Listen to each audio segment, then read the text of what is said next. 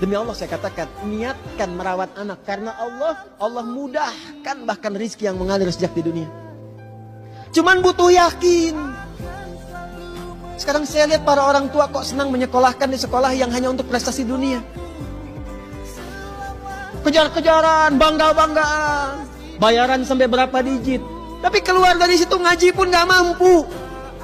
Sholat pun gak mampu. Bapak yang merawatnya, ibu melahirkannya, ibu menyusuinya. Kok bisa ibu tidak menyiapkan anak yang Anda saat wafat gak bisa menyolatkan Anda? Bahkan untuk nyolatkan pun gak mampu. Lalu untuk apa harta yang Anda berikan selama ini?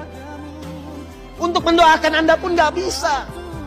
Lalu apa kerja keras dan keringat Anda yang